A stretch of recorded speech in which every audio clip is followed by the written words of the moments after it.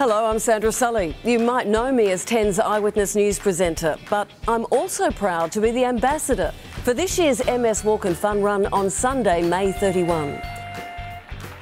Now, multiple sclerosis is a cause close to my heart as a family member has MS. I have seen firsthand the impact this cruel and complex disease has on people's lives and their families. This year we're celebrating 25 years of the MS Walk and Fun Run in Sydney, 10 years in Melbourne and 5 years in Canberra, and we would love you to be a part of the celebrations.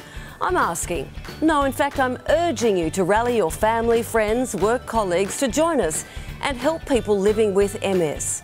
4 people every day are diagnosed with the disease. 3 out of 4 diagnosed are women, and that's an alarming statistic.